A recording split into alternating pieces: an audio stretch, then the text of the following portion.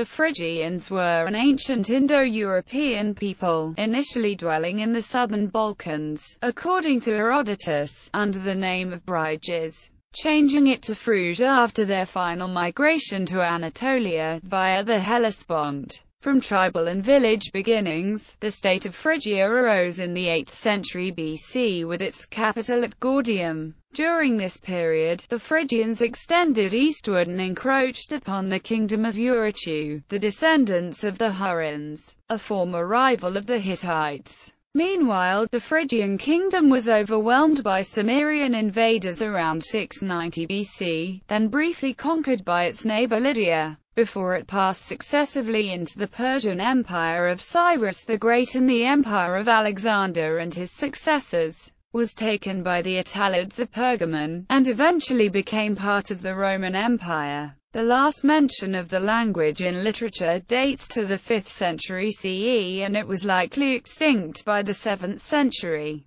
Culture. The Phrygians spoke an Indo-European language. Other linguists dismiss this hypothesis since Thracian seemed to belong to the Satem group of Indo-European languages, while Phrygian shared several similarities with other Indo-European languages of the Centum group. According to the latter group, of all the Indo-European languages, Phrygian seems to have been most closely linked to Greek, suggesting that the two languages belong to the same dialectal subgroup of early Indo-European. Although the Phrygians adopted the alphabet originated by the Phoenicians, only a few dozen inscriptions in the Phrygian language have been found, primarily funereal, and so much of what is thought to be known of Phrygia is second-hand information from Greek sources. A conventional date of c. 1180 BC is often used for the influx of the pre-Phrygian Phrygians or Mushka, corresponding to the very end of the Hittite Empire. Following this date, Phrygia retained a separate cultural identity. E.g., in classical Greek iconography, the Trojan Paris is represented as non-Greek by his Phrygian cap,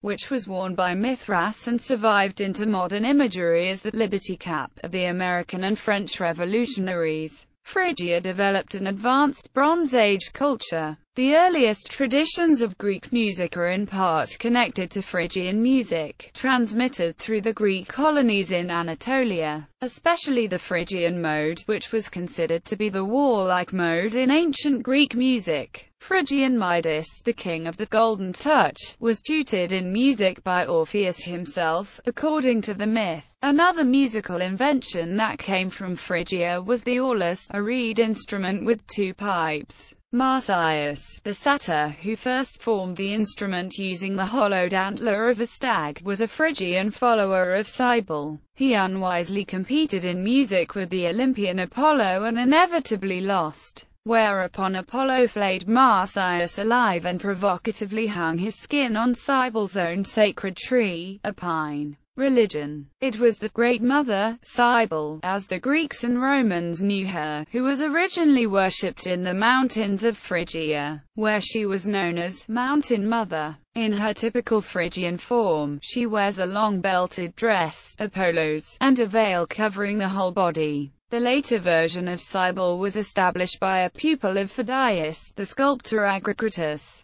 and became the image most widely adopted by Cybele's expanding following, both in the Aegean world and at Rome. It shows her humanized though still enthroned, her hand resting on an attendant lion and the other holding the tympanon, a circular frame drum, similar to a tambourine. The Phrygians also venerated Sabazios, the sky and father god depicted on horseback. Although the Greeks associated Sabazios with Zeus, representations of him, even at Roman times, show him as a horseman god. His conflict with the indigenous mother goddess, whose creature was the lunar bull, may be surmised in the way that Sabazios' horse places a hoof on the head of a bull, in a Roman relief at the Museum of Fine Arts, Boston. Mythological accounts. The name of the earliest known mythical king was Nanicus. This king resided at Iconium, the most eastern city of the Kingdom of Phrygia at that time, and after his death, at the age of 300 years,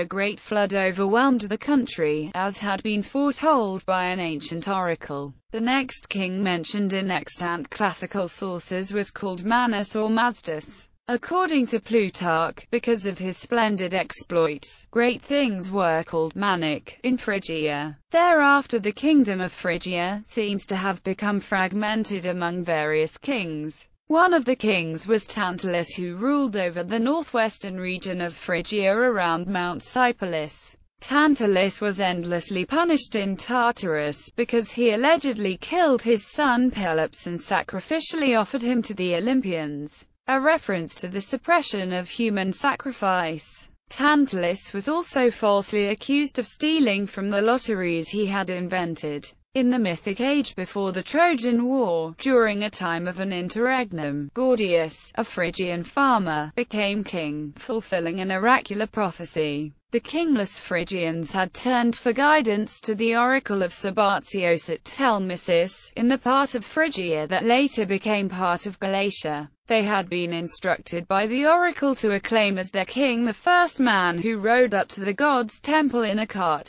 That man was Gordius, a farmer, who dedicated the ox cart in question, tied to its shaft with the Gordian knot. Gordius refounded a capital at Gordium in west-central Anatolia, situated on the old trackway through the heart of Anatolia that became Darius's Persian royal road from Pessinus to Ancyra, and not far from the river Sangarius. Later mythic kings of Phrygia were alternately named Gordius and Midas. Myths surround the first king Midas, connecting him with a mythological tale concerning Attis. This shadowy figure resided at Pessinus and attempted to marry his daughter to the young Attis in spite of the opposition of his lover Agdistis and his mother, the goddess Cybele. When Agdistis or Cybele appear and cast madness upon the members of the wedding feast, Midas is said to have died in the ensuing chaos. The famous King Midas was said to be a son of the kind Gordius mentioned above. He is said to have associated himself with Silenus and other satyrs and with Dionysus, who granted him the famous golden touch.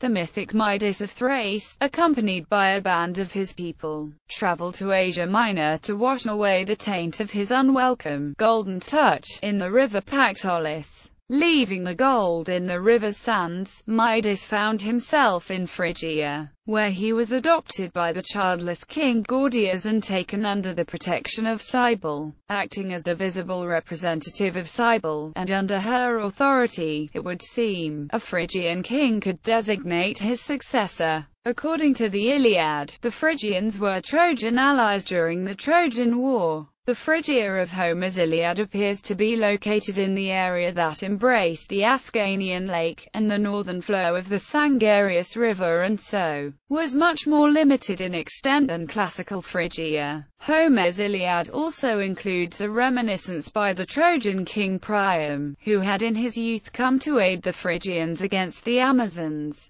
During this episode, the Phrygians were said to be led by Otreus and Mygdon. Both appear to be little more than eponyms. There was a place named Otri on the Ascanian lake, in the vicinity of the later Nicaea, and the Mygdones were a people of Asia Minor, who resided near Lake Dashairilytus. During the Trojan War, the Phrygians sent forces to aid Troy, led by Ascanius and Phorcys, the sons of Aretown. Asius, son of Dymas and brother of Hecabe, is another Phrygian noble who fought before Troy. Quintus Smyrnius mentions another Phrygian prince, named Coroebus, son of Mygdon, who fought and died at Troy. He had sued for the hand of the Trojan princess Cassandra in marriage. King Priam's wife Hecabe is usually said to be of Phrygian birth, as a daughter of King Dymas. The Phrygian Sibyl was the priestess presiding over the Apollonian oracle at Phrygia. Herodotus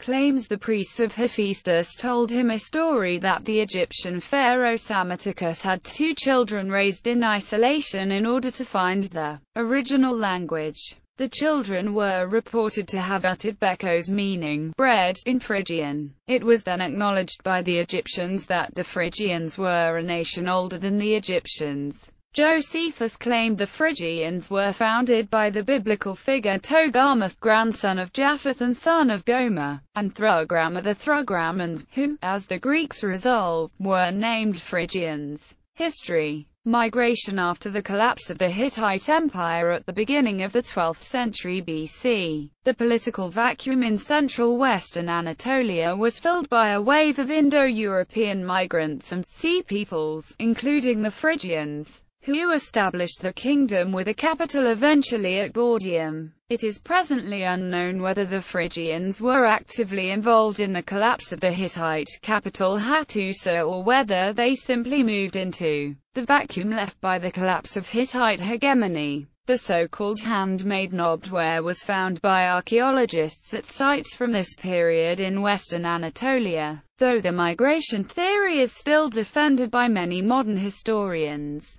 Most archaeologists have abandoned the migration hypothesis regarding the origin of the Phrygians due to a lack of substantial archaeological evidence, with the migration theory resting only on the accounts of Herodotus and Xanthus. 8th to 7th centuries Assyrian sources from the 8th century BC speak of a king Meter of the Mushka, identified with King Midas of Phrygia. An Assyrian inscription records Meter as an ally of Sargon of Assyria in 709 BC. A distinctive Phrygian pottery called polished ware appears in the 8th century BC. The Phrygians founded a powerful kingdom which lasted until the Lydian ascendancy, under kings alternately named Gordias and Midas. The independent Phrygian kingdom of the 8th and 7th centuries BC maintained close trade contacts with her neighbors in the east and the Greeks in the west. Phrygia seems to have been able to coexist with whatever power was dominant in eastern Anatolia at the time. The invasion of Anatolia in the late 8th century BC to early 7th century BC by the Cimmerians was to prove fatal to independent Phrygia.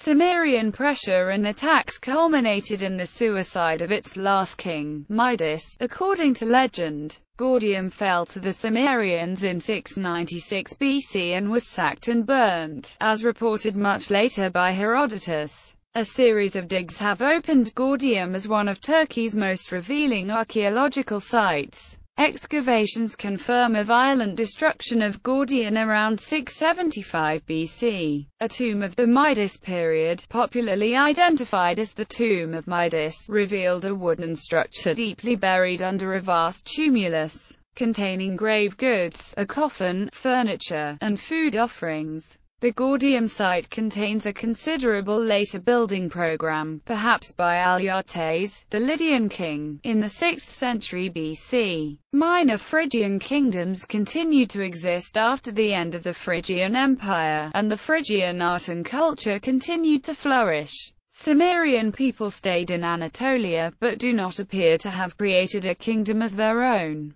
The Lydians repulsed the Cimmerians in the 620s, and Phrygia was subsumed into a short-lived Lydian empire. The eastern part of the former Phrygian Empire fell into the hands of the Medes in 585 BC. Croesus, a Lydian empire under the proverbially rich king Croesus, Phrygia remained part of the Lydian Empire that extended east to the Halys River. There may be an echo of strife with Lydia and perhaps a veiled reference to royal hostages, in the legend of the twice unlucky Adrastus, the son of a king Gordias with the queen, Eurynome. He accidentally killed his brother and exiled himself to Lydia, where King Croesus welcomed him. Once again, Adrastus accidentally killed Croesus' son and then committed suicide. Post-state history. Lydian Croesus was conquered by Cyrus in 546 BC, and Phrygia passed under Persian dominion. After Darius became Persian emperor in 521 BC, he remade the ancient trade route into the Persian royal road, and instituted administrative reforms that included setting up satrapies.